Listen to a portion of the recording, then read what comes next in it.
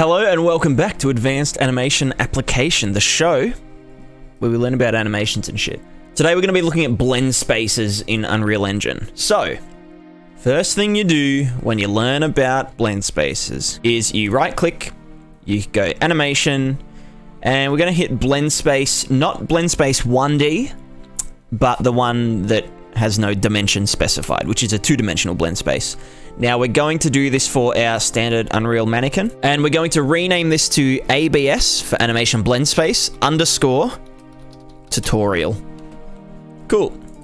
Now we're going to double click on it and you will be bombarded with the Blendspace workspace. So let's get familiar with it. Up here on the top left, we've got our axis settings, or our axi settings, axions. For the example today, we're going to be setting up a walk/run/idle blend space. So our horizontal axis is going to be called direction, and our vertical axis is going to be called speed. Now the axis values for direction are going to be -180 to +180, and the speed values are going to be 0 to, let's say, 400, our character's maximum speed. Now, additive settings, we can ignore that. Animation, we can also ignore that. Animation notifiers, so if you're using animation notifiers, this will specify which ones should be triggering. So if it's set to all animations, if you're halfway between a walk and a run animation, it will play all of the notifiers all over the top of each other. Pretty messy, so highest weighted animation is probably the safest bet. So there isn't really much else to do other than go to your asset browser. You're going to find your run animations. You're going to put your idle animation at the very bottom. We are going to get our walk animation, walk forwards animation, and put that in the middle. We're going to get our walk left animation. We're going to put that in the middle left. So this is at 90 degrees or -90 degrees. We're going to get our walk right loop and put that here, +90 degrees. Then we're going to get our walk backwards loop and we're going to put that at 180 degrees. And we're also going to put this one at -180 degrees, same one. Then we're going to get our run animations. And we're going to put that up there. We're going to get the run left, put it there. We're going to get the run right, put it there. We're going to get the run backwards and put them up in the top corners. And then just for safety, we're actually going to get our idle animations again. And we're going to put our idle animations all along the bottom just to prevent any unwanted blending. So this little green dot here is telling us at the value direction 0, if this is in the middle, and value speed 0, we play the idle animation. But if this speed moves up towards 200, it's going to play our walking animation. And as we move that up to 400, it's going to play the running animation.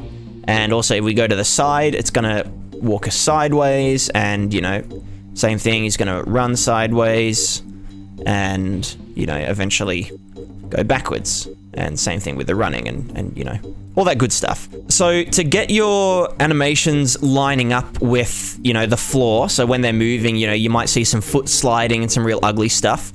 You can right click on these white dots and go to the rate scale and scale it up. So, you know, now I've made my walk speed 1.3, so it's going to go a bit faster, and that might work better. So that's just a lot of trial and error. The other thing that's pretty important when you're using Blendspaces is to use notifiers or sync markers, or sync notifiers. So I've got one for right foot plan and left foot plan, and the way that you make these is add sync marker, new sync marker, and just make sure that they all have the same name. So left foot plan. And then what this is going to do is when you have a lot of animations in a blend space, in a single blend space, or between animations in your anim graph later on, the animations will sync up so that the right foot is in the right spot between the animations. And so for things like this, it's extremely necessary, especially if you've got, for example, maybe your walk loop only has 2 steps in it, but your run loop has, you know, it's a 4-step cycle or something like that. That's where these can come in clutch.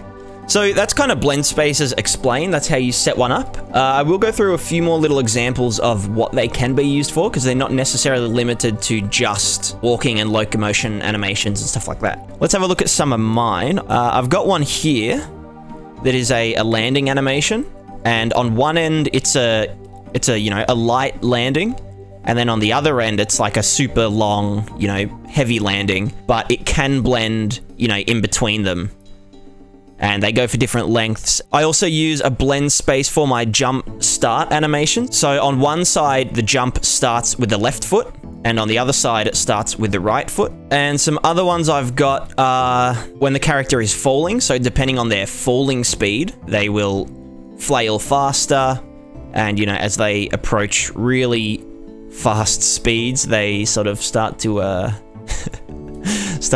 try and parachute a little bit.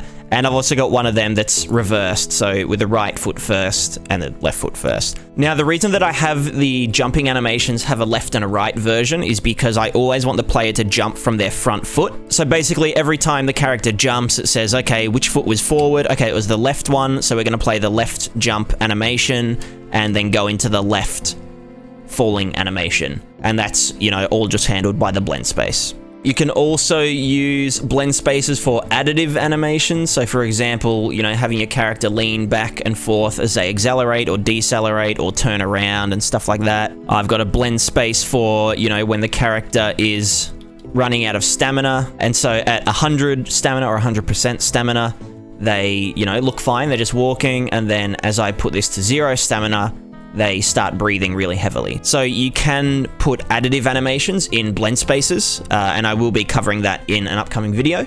And that's just scratching the surface of what's possible with Blendspaces. They're an extremely, extremely powerful tool, and I'd say, you know, at least half of your animations will be used in a Blendspace. So that's all from me today. If you found this educational or entertaining, don't forget to hit the like and the subscribe. And for your own sake, ring that notification bell so you can stay up to date with all the rest of the videos that are coming out very soon. If you really, really like what we do here on the channel, don't forget to check out our Patreon below. And if you're having any trouble with Unreal Engine or game development in general, 3D modeling, animation, shaders, make sure you jump in our Discord, because we have a bunch of people from all around the world. We've got like all time zones covered, and they're all ready to just help you figure out your problems for free. So thank you very much for watching. I hope you learned a lot, and with that, I say goodbye. Goodbye.